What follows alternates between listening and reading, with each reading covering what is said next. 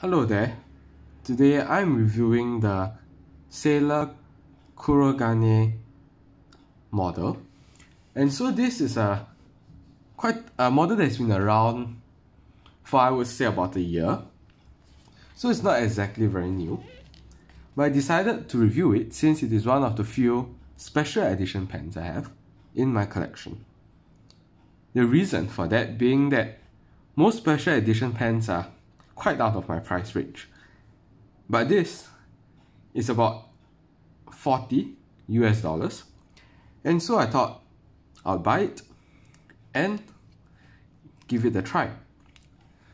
So this is the Kurogane in the translucent grey resin, or this is the Kurogane in a more opaque black resin. So let's look at the translucent one first. It has a gold clip. Perhaps I'll bring the camera to a closer zoom. So there's a gold clip, a gold band around the cap which says Made in Japan, Sailor. And so opening, you realize there's a gold color steel nib. If I could get the camera to focus. And it says medium fine, which is the only size which this nib comes in. So you realize that the nib unit and the feed unit is very similar to the Profit Junior model. And a comparison that I will also extend later. Even though I don't really own a Profit Junior, I have heard of reviews of it online. So this is the one in solid black. The clip has a dark grey kind of finish. It says the same thing on the band. If it can focus, yes. Made in Japan, Sailor. But it's not exactly opaque. Not sure if you can tell, but it is slightly translucent. But you can't really see it unless you look at it carefully.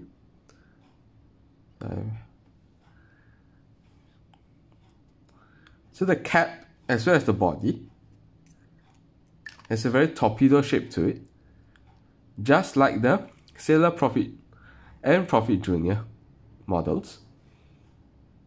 And so, perhaps I'll use the translucent variety as an example. Inside fits a standard Sailor converter. Some have complained that the Sailor converter holds too little ink, but it's definitely less ink than, say, a Western standard international converter, like those that goes with Schmidt nib units and Bock nib units.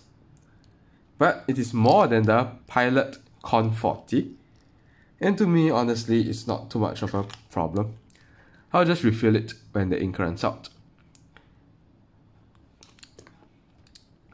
So these two are the only two versions of the Kurogane, right? They intend to complement each other.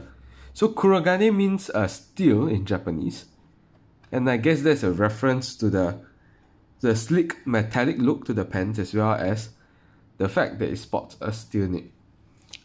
So let's see how it writes. I'm disappointed to say that both did not write very well out of the box. One of them was a little dry and the other quite scratchy, so I had to actually do a bit of work on the nibs to make them better for my use.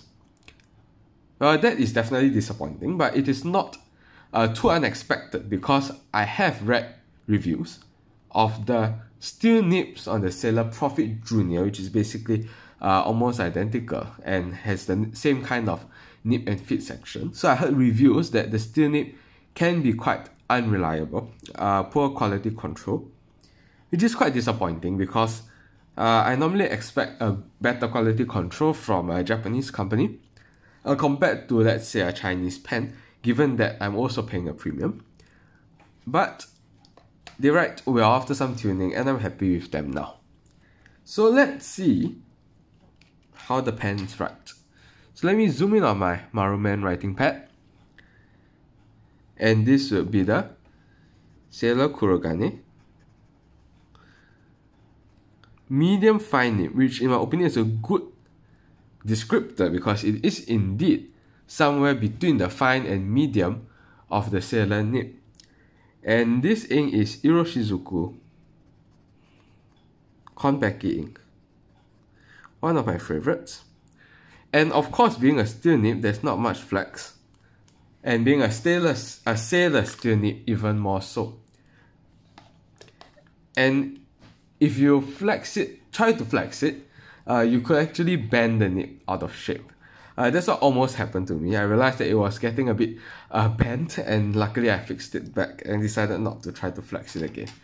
And this is the other one, and if you take a look, perhaps it is because I'm using a wetter ink, but it seems significantly broader, half a size to even maybe one size thicker than the other pen. So that says a little about the quality control. But then to be fair, I'm also using a wetter ink because this is the Noodler's Polar Eel Black, which is a very wet ink. And so the question is, should you get this pen? Well, can you? I'm not sure whether it's still being sold online. I know some physical stores in Singapore still carry it. I guess I did see a few on Lazada not too long ago. So I think it's still possible to buy them. And I would say, if you love the design, which I do love actually, I do love this design, then you can give it a try, you can consider it, but do not have too high expectations for the nib. And hopefully you will get something good, right? I've heard some people had positive experiences with this, or at least one that is not too bad, like in my case, still fixable with a bit of tuning. Hopefully not one that is too bad. Alright. And so that's the end of this review. I'll perhaps give you one more look at this very beautiful design. I really love this design. And that will be the end of this very short pen review video. Thank you.